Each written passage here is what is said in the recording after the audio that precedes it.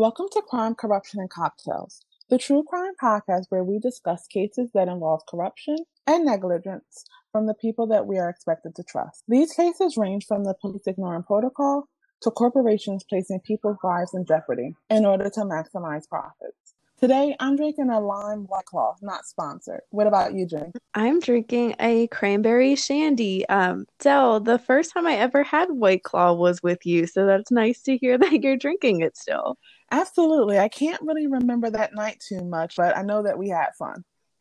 We did. We paid $10 to use the bathroom somewhere. So if that doesn't say anything about that night, then I don't know what does. All right, let's get into today's case. The possible wrongful conviction of Julius Jones and the murder of Paul Howell. I first heard about this case a few years ago when I watched the special The Last Defense. I believe it's produced by Viola Davis and it's about the Julius Jones case. And I highly recommend everyone watch it. And I will start off our episode by saying I am of the opinion that Julius is innocent and Dell believes he is guilty. And we'll talk about that a little more as we go along. So our case begins on the night of July 28th, 1999, when Paul Howell was shot and killed in front of his daughters and sister in the driveway of his parents' home in Edmond, Oklahoma, after a young black man pointed a gun at him and demanded he turn over the keys to his 1997 GMC Suburban. His murderer was described by his sister as a young black man wearing a white t-shirt, red bandana, and a stocking cap with half an inch of hair hanging out of the cap. Howell was a well-respected member of the community and served as a deacon and volunteered at Alcoholics Anonymous meetings. The community of Edmond was shaken by Howell's murder and desperately wanted it solved, which put pressure on police. Just 2 days after the murder, Howell's Suburban was found in a grocery store parking lot in Oklahoma City, which was a nearby city of Edmond. Police utilized confidential police informants for information on Howell's murder. One of their informants was Kermit Lottie, who owned a nearby chop shop, which is just kind of like an auto shop that disassembles stolen vehicles and sells their parts. Lottie said Liddell King, a habitual offender with charges of check fraud known to be involved with chop shops, came by his shop trying to sell a Suburban, but Kermit Lottie refused since there was a murder involving a Suburban that had happened recently. Police spoke to Liddell King, who claimed he was the middleman in this situation.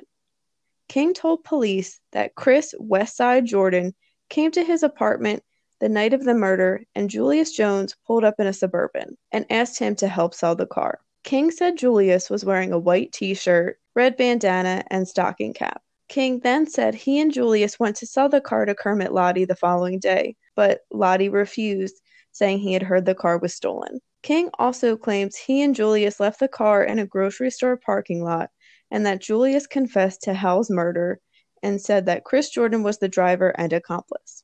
All of this led to Chris Jordan being questioned by police, during which he also implicated Julius, saying that Julius had shot Howell while he waited in the car and that they planned to steal a Suburban that night and followed Howell to his home. Let's take a step back and get to know Julius a little more. Julius Jones was a rising sophomore at Oklahoma University, where he received an academic scholarship and was a member of the basketball team. He had been an excellent student in high school and was one of the 2 black men in the top 10% of his graduating class. Julius had a good head on his shoulders, but he did have minor run-ins with the law for shoplifting, giving a false statement while attempting to get a state ID. And Julius does own up to these mistakes. He and Chris Jordan were high school basketball teammates. But Julius generally stayed away from him because he knew Chris got into trouble and had gang affiliation. The two got closer when Julius was in college, and they had even made a deal that Julius would take the ACT exams for Chris in exchange for extra cash and car rides. Julius describes their friendship as something more so based on convenience than anything else. The following is Jones's account of events and what he claims is the police's vested interest in his guilt for the murder of Paul Howell. Please remember that Julius has a vested interest in downplaying any role that he had in the murder because he is on death row and looking for a commutation of his sentence. At the time of the murder, Jones says he was at home with his family eating dinner and playing Monopoly. Julius's brother claims Julius was home when he left for work around 9:30 p.m. Julius admits he was with Chris Jordan on the night of the murder, but claims it wasn't until 11:30 p.m. Julius alleges that when Jordan picked him up to take him back to his apartment at the OU campus, Jordan said he had gotten into something with someone and that things went wrong. The following day, Julius stated that he received a page from King, who he had only known for about 2 months, asking him to help move a truck, a Suburban, in return for money. King drove the Suburban while Julius drove King's car to Lottie's chop shop. Julius alleges that he only knew the car was involved in a crime, but not a murder. He admits that this was an immature and foolish thing to do. The night after the murder, Jordan claims he was locked out of his grandmother's house and stayed over at Julius's home, which had never happened before. Julius slept on the couch and Chris slept in Julius's bedroom, leaving early the next morning before Julius awoke. With Lottie, King, and Jordan connecting Julius to Howell's murder, he became the prime suspect to the police before they had a warrant. Police surrounded Julius's parents' home. A SWAT team, snipers, and news helicopters were there alongside the police. Police with guns drawn forced Julius's family out of the home and demanded to know where Julius was, but he was not home at the time. Again, this was all done before the police had a warrant to search the home, but once the warrant was received, just a few hours later, police raided and ransacked the family home. In the process, they broke personal family items and essentially destroyed the Jones house. Julius's dad claims that ketchup, mustard, and laundry detergent was spilled on the floor by police. His family was shaken up by this, and his brother Antonio said they felt like they were sending a hate message to police. It should be noted that Julius was only a suspect at this point. There was no smoking gun or definitive evidence pointing him to the murder, but that would quickly change. Once Chris was arrested, police actually brought him to Julius's house instead of directly to the police station. There, police told him that it would be in his best interest to cooperate, and in return that he'll get leniency. As Jordan waited in the police car, he gave police suggestions on where in Julius's home to search. Based off his word, police searched the crawl space in Julius's closet and found a pistol wrapped in a red bandana. This only added to the police's case against Julius. Julius was arrested that morning after the raid on his parents' home. He says the day of the raid, police had called his house looking for him. Julius lied to the police, saying that he wasn't home and he left his house. It is important to note that Julius does seem to regret this, but it was the norm in his neighborhood to not talk to the police. While he was out, he ran into Jordan, and Julius assumed police were after Jordan and his brother. They went to Jordan's brother's house, and Julius actually saw his parents' house surrounded by police on the news. And like we said, he was arrested early the next morning. Julius claims police high-fived each other upon his arrest, and when he was handed to Edmond police by Oklahoma City police, an officer used a racial slur and said, "Run N-word, I dare you." Bob Macy was the Oklahoma County DA at the time of Howell's murder and was notorious for being tough on crime. His nickname was Cowboy Bob, and he wore a cowboy hat, bolo tie, and cowboy boots to trial. Soon after Julius's arrest, Macy stated he would seek the death penalty in Julius's case. Julius's trial began on Valentine's Day 2002. He was assigned 2 public defenders at trial, David McKenzie and Robin Bruno, neither of which had any experience trying a capital murder case. And McKenzie claimed to have been working on around 70 to 80 cases in total at the time of Julius's trial.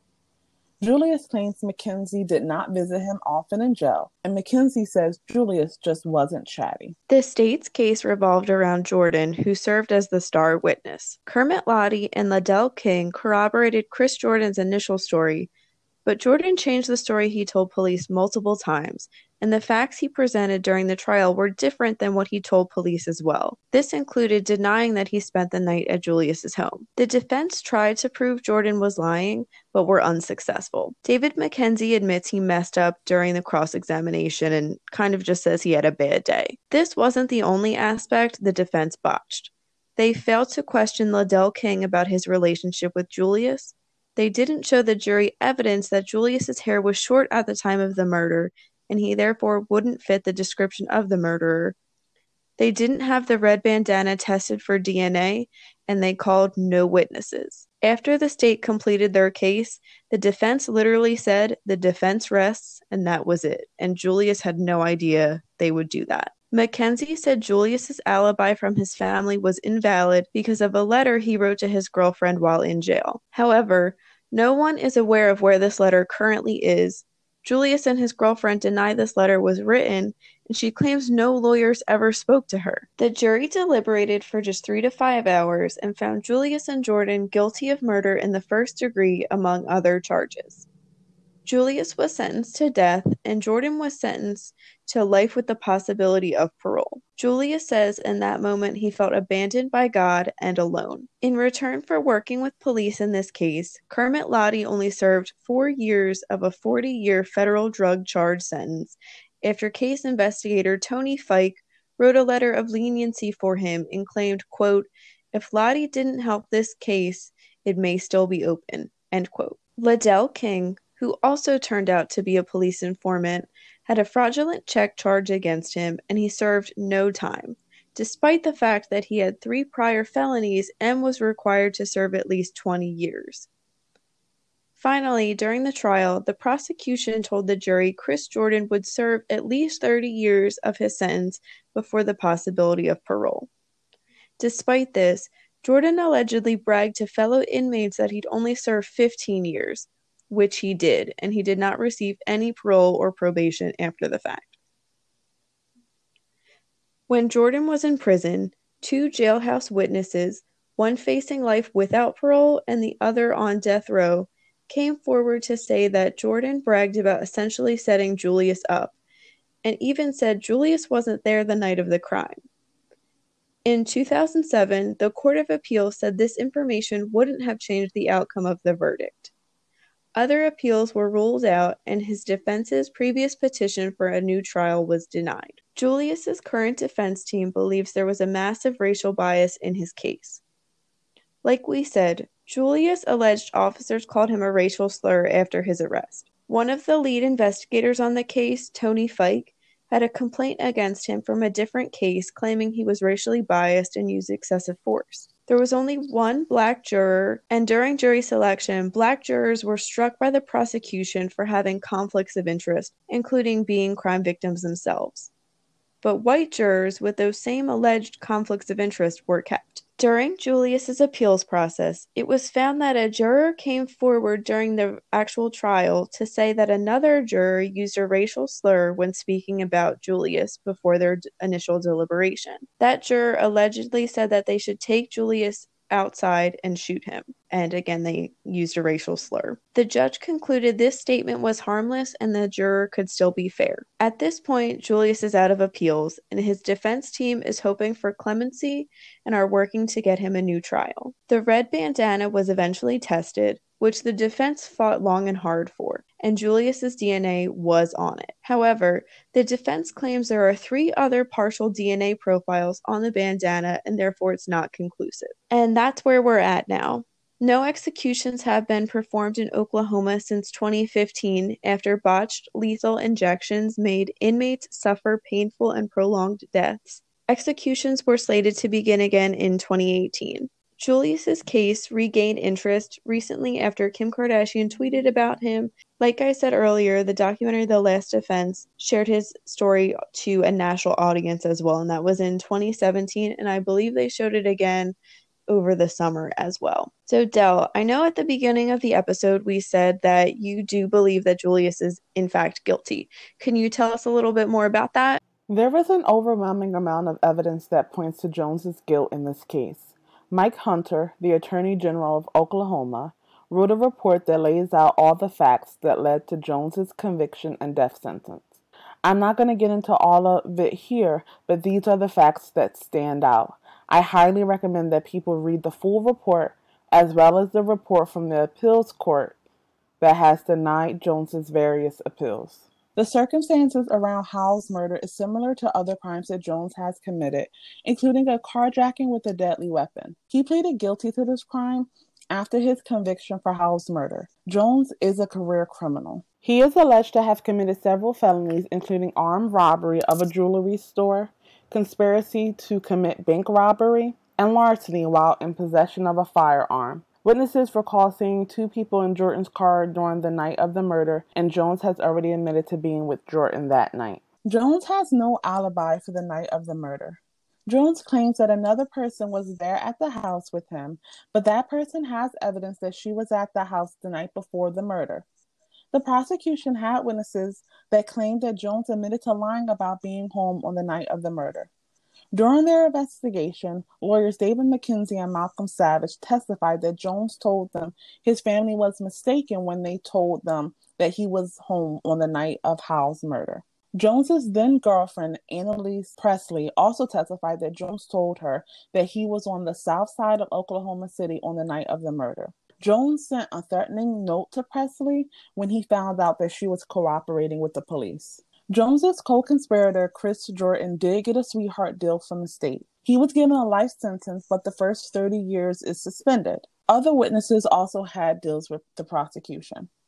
These deals are not atypical. Prosecutors routinely make deals with people in return for them turning in their co-defendants. Prosecutors routinely make deals with people who turn on their co-defendants in exchange for a lesser crime or less time. These deals enable the state to gather additional evidence and provide an incentive for people to work with prosecutors. This can be misused, but I don't think that is what happened in this case.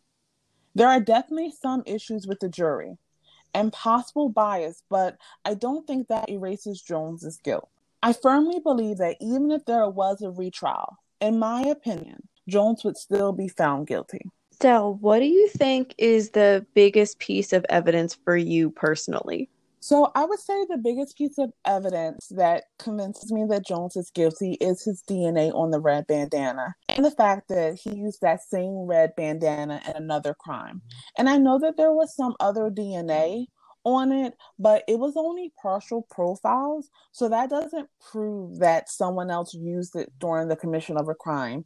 And it just happened to be the same MO that Jones used. Thank you for sharing all of that. It's good to show, both sides of the coin to get different opinions. And I definitely, understand why you would feel that way. There's a lot of evidence against Julius. I know I said I think he's innocent, but there is a lot against him. His defense really has to work hard. But again, I'm convinced Julius was wrongfully convicted of a crime he did not commit. To me, there's more evidence that points in the direction of Chris Jordan, especially the statement from Hal's sister saying the murderer was a man with half an inch of hair. And to me, that's my biggest piece of evidence, that eyewitness testimony from her. And why did Jordan's story change so many times? If he really, was there and was an accomplice, why would he keep changing his story? That doesn't make sense to me, and that doesn't point to innocence, in my opinion. I think Chris got Julius's DNA on that bandana when he stayed in his room. This wouldn't have been something that would be that hard to do, really. You just get a brush, a toothbrush, anything, and rub it on the bandana, and that could give you the DNA. And I don't see why the jailhouse witnesses would lie about Chris bragging. They had nothing to gain. They had death row and life without parole sentences. And police tried to discredit them, but then they took the word of other criminals in the same case. It doesn't really make a lot of sense to me. I know a witness claimed to see two men in Jordan's car the night of Paul Howell's murder, and I think who they saw was Chris Jordan and Liddell King. I think Liddell King is maybe downplaying his part in this whole crime. And I do think Julius made bad decisions by not going to the police, especially if he did suspect Chris Jordan and Liddell King were up to something. At the very least, I do think Julius deserves a new trial, because the 2002 trial was not fair by any means, in my opinion. He didn't have a proper defense, and the jury possibly had racial bias. To me, it looks like there's a lot of pride in the Oklahoma County DA's office and the police office, and I do think they've hidden some information and are corrupt, and we're going to get a little more into that later. Like I said, I think the case against Julius is strong, and I know there isn't definitive proof, it's more circumstantial, but I think reasonable doubt could arise in jurors because of that if he gets a new trial. If I was a juror and I didn't know anything, and if the defense could properly present something, I think I would have reasonable doubt in whether Julius was a murderer or not. And that's really all you need. In relation to the carjacking charge, that carjacking was most likely done by Chris Jordan, and he again set up Julius. Jordan was told by police that if he cooperated with them, he'd get leniency, and connecting Julius to another carjacking would only help Jordan's case. Julius pled guilty to that other carjacking case to avoid a trial and more legal issues that could hurt his appeals in the murder case. Pleading guilty to the carjacking assured he'd only spend at most 12 years in prison if his murder charge was ever commuted, instead of the possible 99 years he could have received if he went to trial for that carjacking. And we've seen innocent people plead guilty to crimes they didn't commit in other cases in order to save themselves. It's not uncommon. Like I've been saying, I very much support Julius's innocence, and some people that can help him out are the Pardon and Parole Board of Oklahoma, and they have the power to grant him clemency. But it's a little up in the air as to whether or not they will do this because of some recent controversy that's been happening. So in June, the executive director of the Oklahoma Pardon and Parole Board requested a leave of absence after another board member threatened him with a grand jury investigation unless he made efforts to keep death row inmates from seeking commutation hearings. The case that caused this controversy was Julius's case, and the Pardon and Parole Board wanted to see how much power they had in granting a commutation hearing to a death row inmate. The purpose of a commutation hearing is to correct an unjust or excessive sentence. Board member and former DA Alan McCall told the executive director, Stephen Bickley, he would make accusations of unspecified criminal activity against him if he did not ask the state attorney general to weigh in on whether a request by Jones for a commutation hearing was valid. And this is according to emails compiled in an internal memo that was obtained by a local news website. McCall also stated Bickley was pushing his anti-death penalty opinions on the board. And all I have to say to this is, why are people like this in charge of pardons and paroles, and why are they acting this way? This is ridiculous. This is like petty. I mean, it's petty, but it's also like pretty corrupt, I think, to, threaten someone. If you don't agree with me, if you don't do X, Y, and Z, that I'm going to try to get you investigated. What is that? So going off of this poor behavior, in Julius's case, we saw some poor behavior by Oklahoma City and Edmond police officers. They had a lot of errors in the case. Police seemed to have tunnel vision, and they didn't investigate anyone other than Julius. Police never tested the gun or bandana, and I don't believe they ever fingerprinted Paul Howell's car. They never had Paul Howell's sister look at Jordan or Julius to compare them and, confirm who she saw that night. And like we said earlier, police faced a lot of pressure from the Edmond community because of Paul Howell's status. This is something that commonly happens to police. The public gets swept up and they want answers. They want to feel safe. And like we said, Edmond was shaken after the death of Paul Howell, and they felt like any of them could have been next. This desire to solve a crime from police leads to this tunnel vision and an investigation. And when tunnel vision sets in, police can make things fit their narrative. In the early 90s, Officer Teresa Pfeiffer, one of the other lead investigators on Julius's case, allegedly told another officer to lie in their report after the said officer found evidence that pointed to the innocence of their prime suspect in a murder case. The officer filed a complaint against Pfeiffer, and he was removed from the case.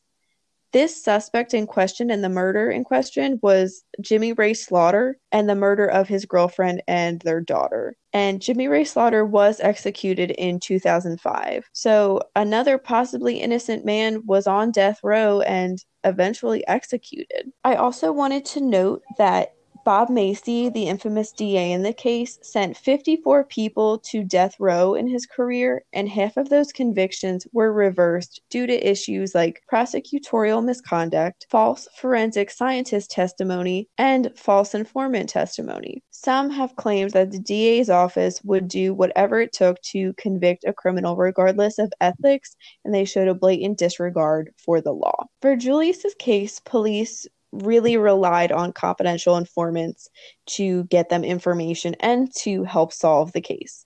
Rules on the use of confidential informants vary by jurisdiction, and confidential informants are essentially secret sources for police, and they are what some people may call snitches. Issues can arise with informants and police, including accountability, since they rely on secrecy, using incentives for criminals, which leads to a possible public safety issue, and input from people that are not necessarily trustworthy. Most confidential informants are used at the local level to make street-level drug and firearms deals and to build cases against suppliers. They are typically recruited when they are caught selling or using drugs, and again, either convinced or coerced into working with the police to catch the bigger fish. This method of recruiting will tend to draw younger, lower-level criminals, like low-level drug dealers and problem drug users, which also poses distinct problems. And some informants can actually make a living off of this work. Ventura Benny Martinez became a star informant for the Philadelphia Police Department. He worked alongside the narcotics unit as they took down both legitimate and illegitimate drug scores. And the officers got their arrest numbers up, while Martinez got paid for the high volume of targets he ratted out to police. He also helped cover for the police's illicit activity. All of this definitely brings a question of ethics and morals, especially when it comes to the Oklahoma County and Edmond police's use of informants. So let's talk a little bit more about Oklahoma and their prison system and some of their racial past.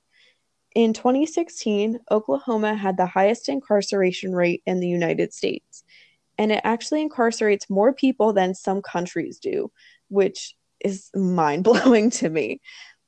Prisons are overcrowded, and some prisons are holding double what their capacity should be.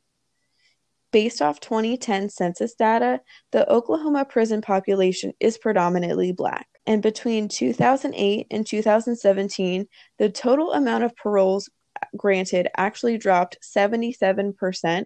There has been a call to action for criminal justice reform in Oklahoma, and some steps have been taken, including making certain inmates eligible for parole without board hearings.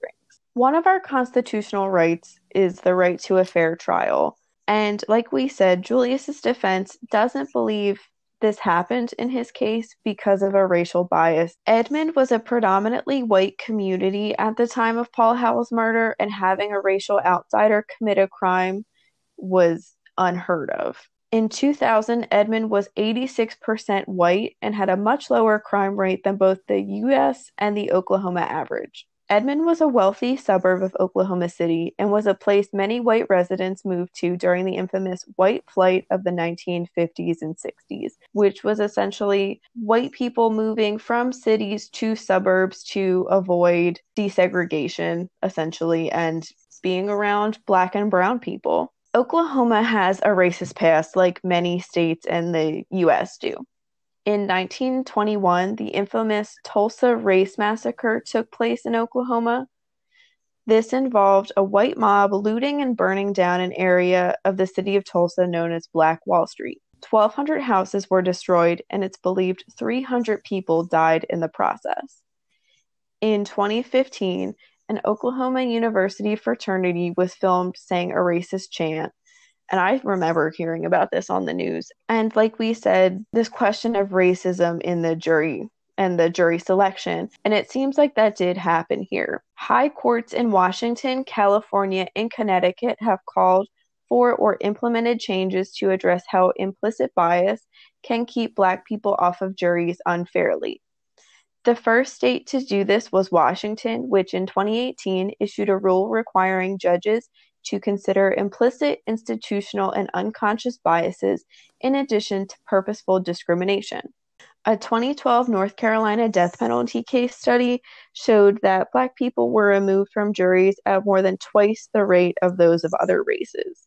We said United States citizens have a right to a fair trial, and another right we have is to have effective counsel, which I don't think Julius received. To prove you had ineffective legal counsel, you need to prove ineffective assistance, and a defendant must show that their trial lawyer's performance fell below an objective standard of reasonableness and a reasonable probability that, but for counsel's unprofessional errors, the result of the proceeding would have been different, which is a question in Julius's case.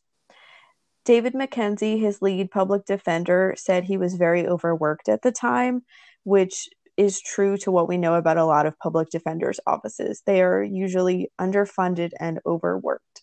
In New Orleans, for example, a study showed that 60 public defenders were responsible for approximately 20,000 cases a year. In Kansas City, Missouri, public defenders' caseloads include 80 to 100 cases per week. They aren't necessarily given enough time to focus on a single case and create a personal connection with who they're defending. They aren't paid as well as private law firms, which unfortunately creates less incentive to fight and do their best work. According to a 2009 paper by California Western School of Law, Professor Lawrence Benner said, quote, "For every dollar spent in California on prosecutors, just 53 cents is spent on public defenders," end quote. And all of this helps to create a system that favors the wealthy. They can afford better lawyers, they can afford to have testing done, they can afford to hire experts, which is unfair and unbalanced. At the core of Julius's case is whether or not a wrongful conviction happened and whether or not an innocent man is on death row. The U.S. criminal justice system is not foolproof and is sometimes inaccurate. A conviction may be classified as wrongful for two reasons. One, the person convicted is factually innocent of the charges. An example of this is when DNA evidence exonerates someone. The Innocence Project reports that since 1989, 375 DNA-based exonerations have taken place. That may seem like a low number, but that represents a total of 4,500 years of time served in jail. Another way a conviction can be classified as wrongful is if there were procedural errors that violated the convicted person's rights. An example of this is when a suspect is not read their Miranda rights. These rights include the right against self-incrimination and access to a lawyer before questioning begins.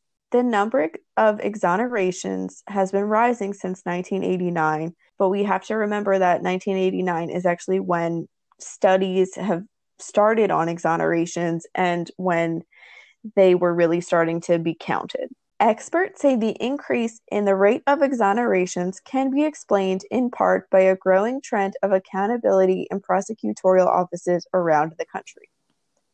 So there are two cases of wrongful conviction that I wanted to go over. And often wrongful convictions happen because false or misleading forensic science and jailhouse informants. So the first case is that of Stephen Avery for making a murderer.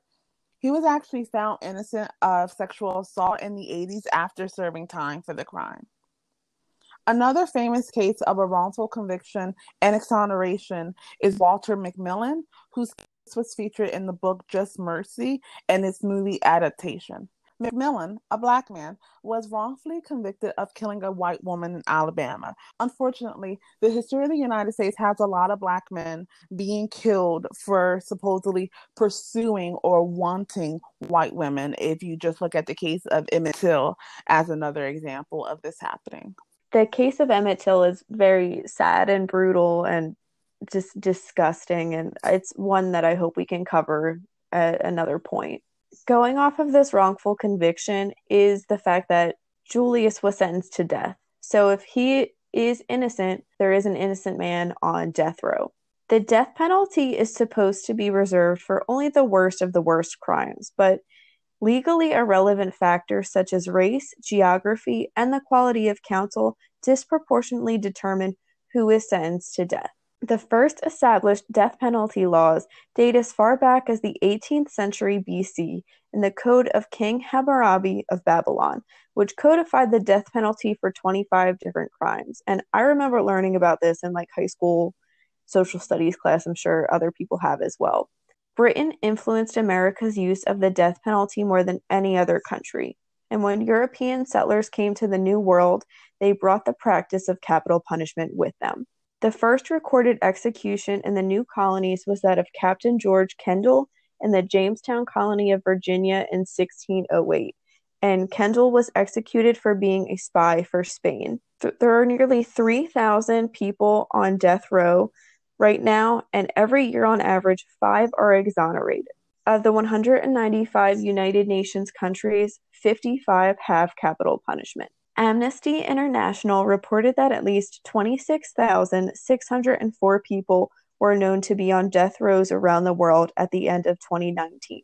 The US is the only country in the Americas to have the death penalty. Del, what are your thoughts on the death penalty? So I think that the death penalty is something that should be outlawed across the world and definitely in the United States. The death penalty is a barbaric practice, and there is no way to ensure that you are not executing someone that has been unjustly convicted of a crime. If you look at the stats associated with the death penalty, you'll also see that it's not an actual deterrent to crime.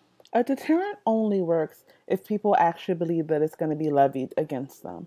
And most criminals don't actually believe that they're going to be caught. I believe that criminals that commit the most heinous crimes should be punished with life imprisonment without parole. I completely agree. I don't like it. I think it's wrong. I do think it is barbaric. It's outdated. And in my opinion, if we have the ability with the death penalty to execute an innocent person, and if we do that to one, that's one too many for me. Activists against the death penalty agree with the reasons we stated too. They believe it's outdated and barbaric. It's applied discriminatorily and generally biased against Black Americans when we're talking about the death penalty in the US. And it's not an effective way to reduce crime. People say it's arbitrary, and it is more costly than incarceration due in part to litigation costs. At least 4.1% of defendants sentenced to death in the US are innocent, and that's according to the National Academy of Sciences. Most cases in which the death penalty is sought do not end up with the death penalty being imposed. And once a death sentence is imposed, the most likely outcome of the case is the conviction or death sentence will be overturned in the courts. Most defendants who are sentenced to death essentially end up spending life in prison, but just at a highly inflated cost. So I just want to give two examples of people that were executed but are now believed to be innocent of the crimes they were executed for. The first one is Ruben Cantu. He was executed in Texas in 1993 after being convicted of felony murder during an attempted robbery at the age of 17. The key witness in the case later came forward and said he felt pressured by the police to identify Cantu, and his co-defendant admitted Cantu wasn't there the night of the murder. Also in Texas, which is no surprise because Texas and Florida lead the country in executions, they executed David Spence in 1997 for murdering teenage girls. Multiple officers believed Spence to be innocent as there was no physical evidence or really any evidence to prove he was a murderer. It is believed that an overzealous narcotics officer narrowed in on David after receiving information from prison inmates who were granted favors in return for their testimony. I really, in our lifetime, would like to see the death penalty in the U.S. become, I guess, illegal or overturned. I don't know if it's going to happen, but I just really hope this and criminal justice reform is what we are moving to. Yes, I definitely believe that the death penalty is unconstitutional. I think it's cruel and unusual punishment, and I definitely agree with you that I hope that in our lifetimes that the people with the power to make the changes actually make those changes. Oh, that's so well said, Del. It's on us to help Julius. If you feel he's innocent and would like to support him, visit justiceforjulius.com. We'll link this on our social media accounts as well. There you'll find a petition to sign, which has over 6 million signatures, and an email to send to the Pardon and Parole Board. Emailing them is very important because, like we said, they have the power to grant Julius clemency. You can also contact Oklahoma Governor Kevin Stitt. We'll link his contact information below, but you can either email him or give him a call at 405-521-2342. And Governor Stitt has the ability to commute Julius's sentence. I've donated to Julius's defense, I've signed the petition, and I email the parole board several times a week.